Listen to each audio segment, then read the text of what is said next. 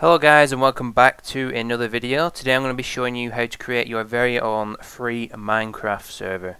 Okay, so before we get started, this is for Minecraft version 1.2.5, and to make it a little bit easier I've already configured the files for you. So you're going to go to the download link in the description to Mediafire, and you're going to download the MC server 1.2.5.zip. You're then going to extract it to your desktop and you'll have this folder here. So just go inside there and you should see all these different files and folders. So we don't want to mess around with any of these just yet. We want to just close that down for now. And you're going to go to another link in the description for Hamachi. This is this little program here.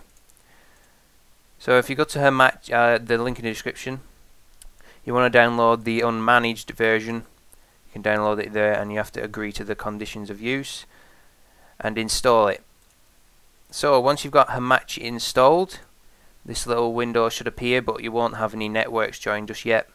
So what you want to do is go up to network, create a new network, name it whatever you want. So just type that, and then password, whatever you want, create it, and as you can see there you have your own network.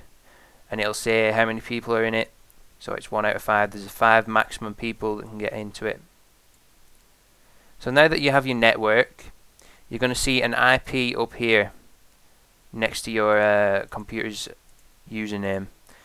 So whatever that IP there is, right here next to the power button, so mine's 5.75.168.90, you're going to click on that and copy IPv4 address. Then you're going to go into the Minecraft server 1.2.5 folder which you downloaded, and you should see a file, a properties file called server. Open that up. So the next thing you're going to need to do is find the server IP here, the server IP field, and just copy and paste that in like so. So that's your IP address which you can connect to, and so that your other friends can connect to. So just file and save that now. And close down that. And if you get your friends to join the network, you can start up the server. Click by clicking start there, that little batch file, start, and these two windows should appear.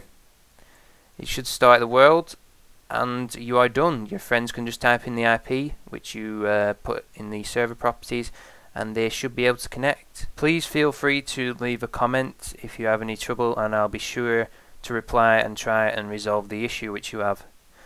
So guys, this has been on how to make your own free Minecraft server. Thanks for watching, and I'll see you all next time.